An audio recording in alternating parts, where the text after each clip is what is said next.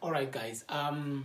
We are continuing with circle theorem, but now we are going to talk about theorems, theorem 1 and theorem 2. What we've been talking about before were properties, but now we're talking about theorem 1 and theorem 2. But before we get that, I just want us to get to this concept here. It's the exterior angle of a triangle. So say we have a triangle there. I think we've done it last year, or probably you've done it in grade 7. So we know that a plus b plus y is equal to 180. But now let us extend there. Hence I'm saying that it's exterior angle of a triangle. And this would be very, very, very important. It will come very handy, right? So let's say that is your x, right? You know that x plus y is equal to 180. And what is my reason for that? Is straight line. Okay, my reason is straight line, sorry. Now, you know also that a plus b plus y, a plus b plus y is equal to 180. And the reason is angles in a triangle. That's your reason there, you see. And then now, 180 is equal to 180. Y is equal to y, so x is equal to a plus b, okay? Or you can say, for this one, if you have to rewrite it, you can say y is equal to 180 minus, x is equal to 180 minus y, and then this side, a plus b is equal to 180 minus y. So if this side is equal to that, so therefore we can say x is equal to a plus b. So you would know that this is the exterior angle. Exterior angle. And that these are the two opposite interior angles. Two opposite interior angles. Hence, this theorem comes from that. The angle, exterior angle of a triangle is equal to two opposite interior angles. So that means even if we have that triangle there and it extends there and you've got A, B, and C, so A is equal to B plus C, right? Okay, now with that knowledge, let's move on to this one. If in this case we have, this is what we have now, and we have 2x and we have x, or maybe let's not start there.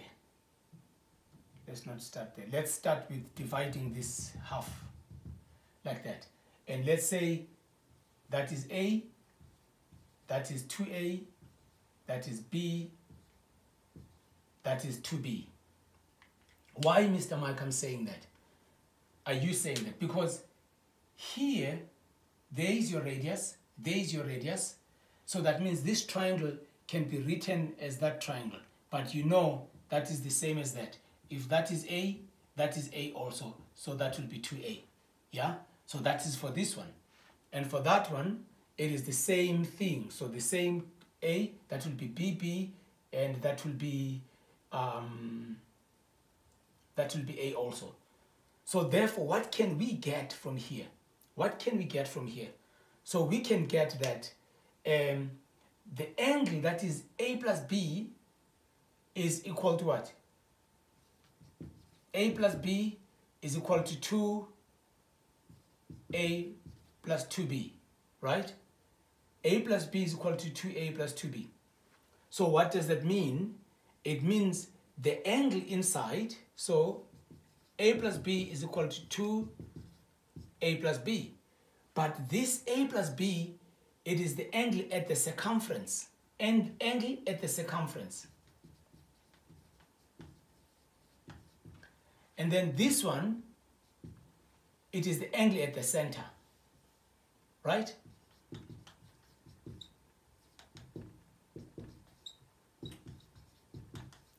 So what can we come up with here? So you can therefore say, the theorem you can come up with is, therefore the angle at the center is twice the angle at the circumference, right? I'm just talking about theorem 1. The angle at the center here, the angle at the center is twice the angle at the circumference. So it's written like this. So therefore the angle at the center is twice angle at the circumference. Oh, Mr. Mike, does that mean that in every instance? Yes, in every instance. So you can have something like this, as long as you have the center and you have that angle there. Let's say you have that angle that is like that there, and that is x. If that is x, that will be 2x. So let's put values. If this is 130, so what will that one be? 65. And the reason is the angle at the center is twice the angle at the circumference. I will stop here for this one. So you know that the angle at the center is twice the angle at the circumference as long as there is a center. But look at something again. Look at something again I want you to look at here when you are talking about theorem 1. Look here. You see this arc here? Yeah? It makes this angle. And also it makes that angle. Right? So it makes the angle at the center, and it makes the angle, they subtend from the same arc. They're subtended from the same arc. So the angle at the center, as long as the other one is at the center, the other one is at the circumference, and they're subtended by the same what? By the same arc. And I think it's clearer from that point, and you'll have a lot of examples to practice. Okay, sure.